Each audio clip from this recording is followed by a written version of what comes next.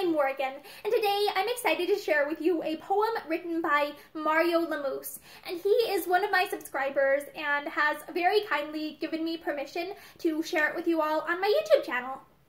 When I hear the wind blow, I picture your hair gently flowing in the air. When I see a shady tree, I imagine you sitting and reading under its peaceful branches. When I see a mountain, I think of you walking and overcoming life's obstacles as you hike up to its summit.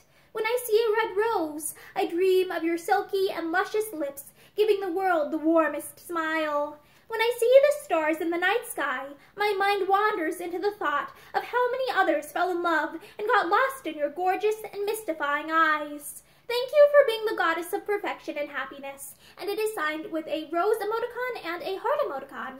Thank you for listening to this poem, and I hope you have a great day. Bye!